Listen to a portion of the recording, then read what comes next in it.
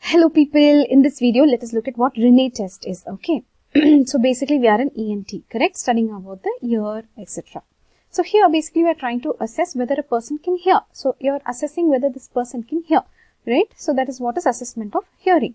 Now in that, so many types of tests are there. Like you have clinical test, right, where you have finger test, watch test, speech test, tuning fork test.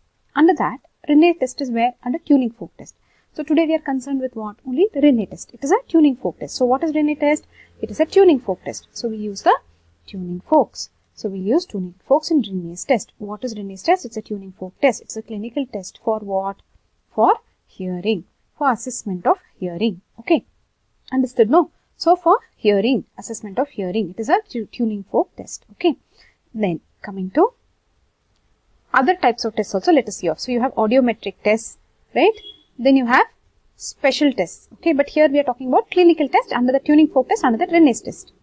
Let us see what happens in Rinne's test now. Okay, so ready to dive into Rinne's test. You know where the location of Rinne's test is in the types of tests, right? Okay. So Rinne's test, what they will do? First of all, they will take a vibrating tuning fork. They will take the tuning fork, vibrate it, then keep it on the mastoid process. Where is the mastoid process? You know, behind the ear, correct? So you will keep it behind the mastoid process like this.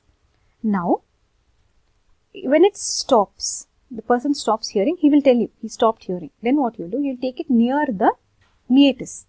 Okay. That time he will continue to hear. This is normal. This is normal. Where this is what? Bone conduction. This is what? Air conduction. In a normal person, the air conduction is more than bone conduction. How many people understood this logic? What are we doing? First of all, we are checking bone conduction. When it stops, you are taking the tuning fork near the meatus. He will continue to hear via the air. So, air conduction will be greater than bone conduction. This is normal. Normal. Wait, let me write in green then. Otherwise, you'll say why she is writing in red, right? So, what is normal? Normal is air conduction greater than bone conduction. This is normal. Okay. So, whenever this is there, it is called as, Rinne's test is called as positive. Positive Rinne's test is what? Air conduction greater than bone conduction is positive test. This is normal. Okay. Okay, good. So, let us understand here what positive is. Okay. Positive means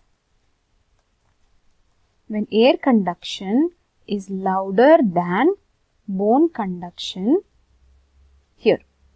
Positive means air conduction is longer or louder than bone conduction. This is a positive test. Okay. So, how do you do it and all? We have told. Take a tuning fork, vibrating tuning fork, place it on the patient's mastoid. When he stops hearing, it is brought beside the meatus. Okay. If he still hears, then air conduction is more than bone conduction, which is normal. This is positive. Okay.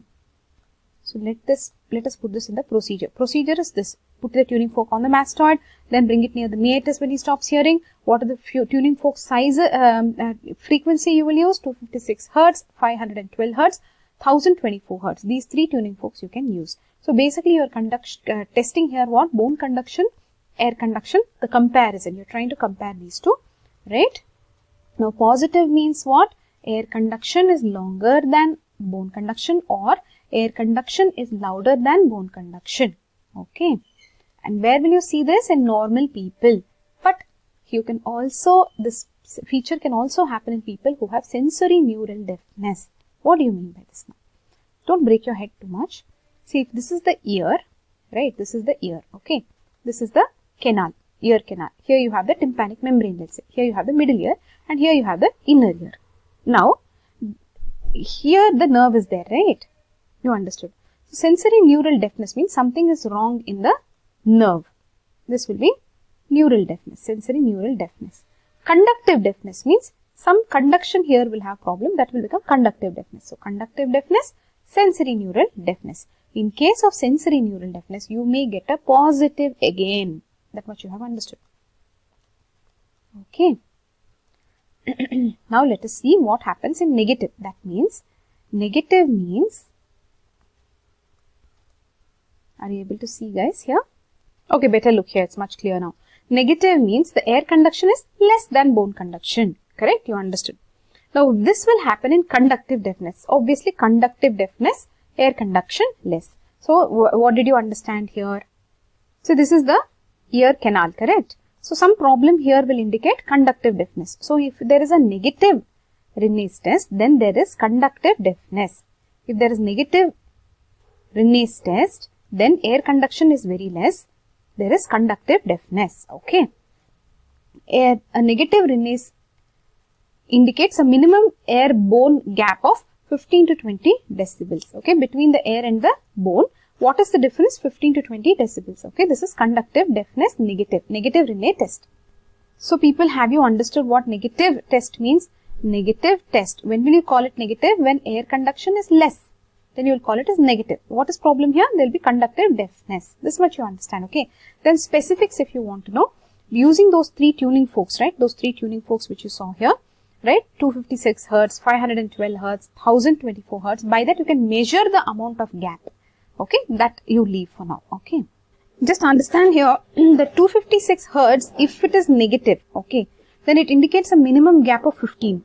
So 256 Hertz, if it is negative, minimum gap of 15. So here they are saying if minimum gap of 15 is there, then definitely it is a negative test. So 256 Hertz, if it comes negative, then minimum gap is there. Definitely this is a negative test. This person has conductive deafness. So read this statement. If there is severe unilateral sensory neural deafness, it can be a false negative, right? Air conduction can be less than bone conduction. This is because of transcranial transmission of sound. Because of transcranial transmission of sound. Okay. Now look at this. To avoid this false negative, guys, what they will do is, now if they are doing bone conduction test, on the other side, right, on the non-test ear during bone conduction, they will keep something called as a Brani's noise box on the other side, okay, of the ear, the non-test ear, okay. They will use this Brani's noise box while testing for bone conduction. On the non-test ear, they will use this Brani's noise box for getting correct diagnosis, okay. This is a way of avoiding this false negative, okay. So in Rinne's test, if you are a normal person, okay, normal person I am normal, okay, touch wood, I am normal.